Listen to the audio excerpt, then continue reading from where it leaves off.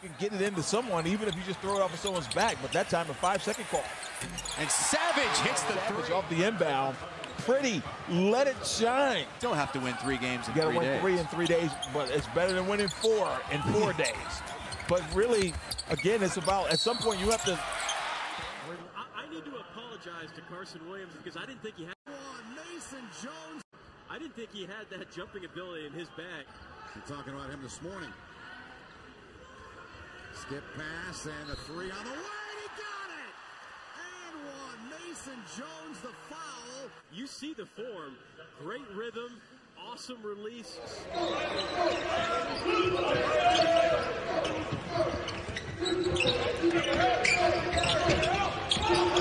Josh Green, leaner in the key. Tournament before losing to Gonzaga in the semis. It's a process. I think we forget about that far too often. Josh Green to steal. Draws contact, counted. Colby Ross hits a 3.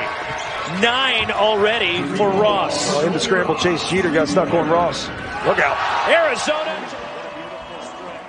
Nice little drive there. But I think the Pac-12 has really showed out here. Run of the last 209. They're 5 of their last 5 from the hardwood. He's got it. They'll let him go.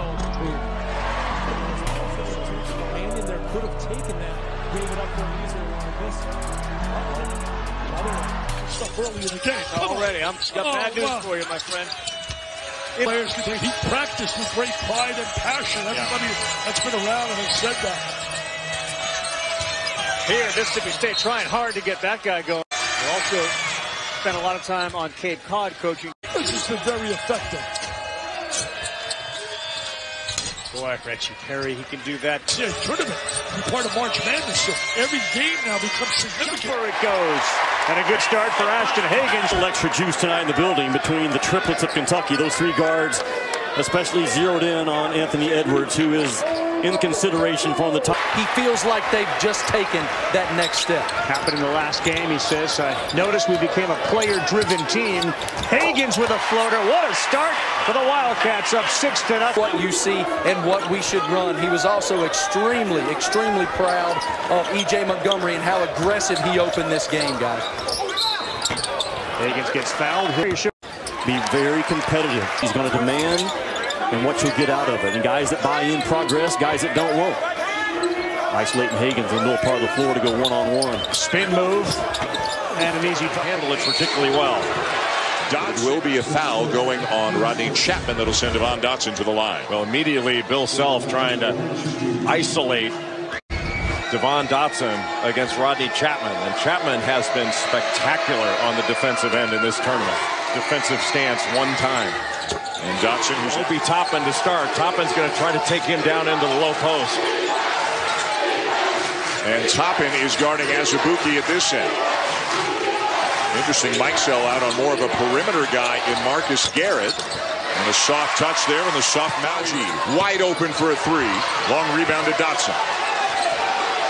Inside, Azubuike had Chapman on him, and you know what that means. I'm saying it for 3 games now. Ibi Watson, I believe, is Dayton's best perimeter shooter.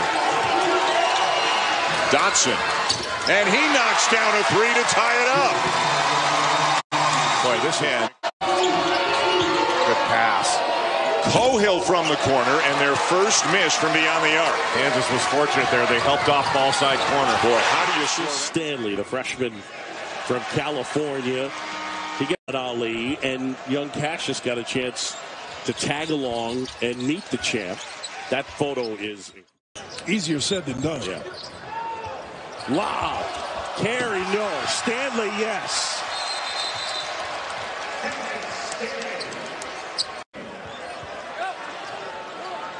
Get him out of there. You don't have a great offensive team.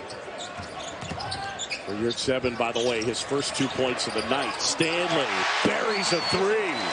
Same action, except the ball, get your hand on top of the ball if you go over 2 people. I don't think Patrick Ewing's wrong about that. Oops. Von Blair. He didn't even play in the game yesterday. Nor in the first half. That was deep, Boo.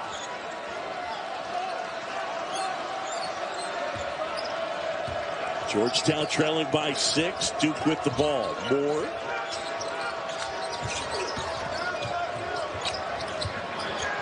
Stanley, that's a 3. I want some nice brain.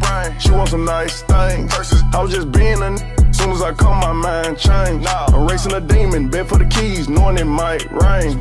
Get I'm taking a gamble. My life is a dice game. Roll it. You better bet on me, man. I've been passing. You probably want me to crap out. 7. I bet I jump before. Let's bet 100 more. That's a wreck on the come out. G-ball. I'm in the dun, base shotgun. And his son is an Auburn Tiger. I can't see him saying War Eagle. No, he probably never has. Noah Gurley fading away. Tough shot. But we were last. We ended up going 24-11, but we were last in the SEC in free throw percentage at about 65%, and it cost us 4 or 5 games. You have to make free throws, most especially. I like the ball movement. You cannot go for the shot fake, and the one thing that Furman does really well is they cut away from the ball. Guys are cutting away from the ball. That's the same action that we just saw with Austin. Get a third of your misses. That's a pretty efficient way to play off your glass, and Auburn has been terrific early in the year. Furman only down 4. Here's Gurley. Too comfortable. Wow. Too comfortable. 8 points. Gurley's been the go-to. It's a walk. Oh, they're saying bump first on Wiley. They're saying off Georgetown. 4-point victory there. Some of their key players coming up big plays. And Noah Gurley at 79%.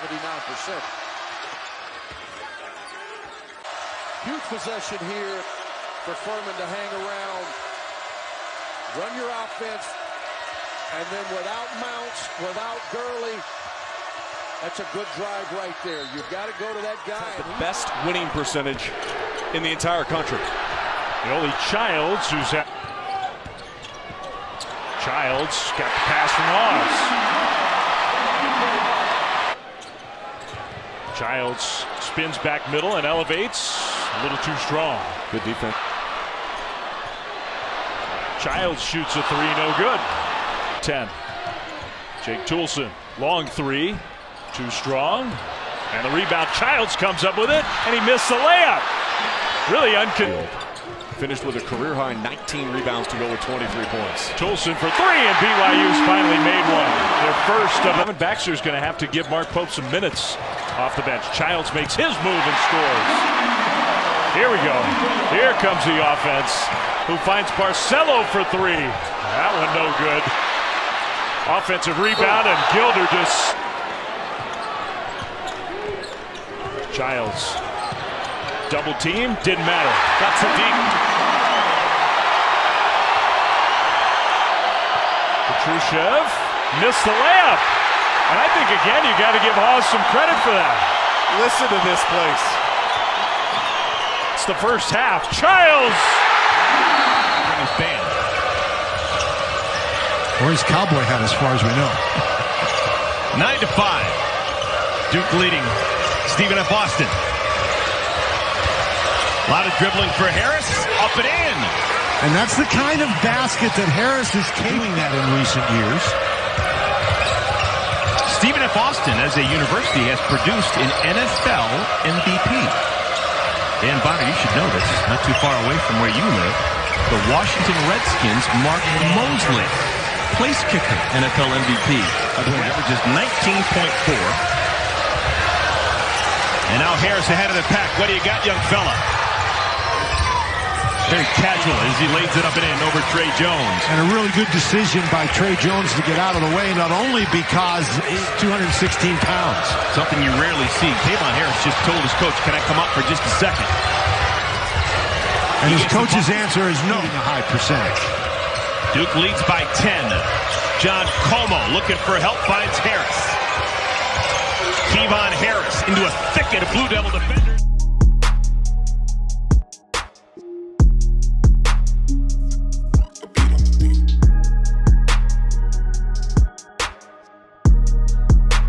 Hunter, he'll try the 3 left of the key. Got it.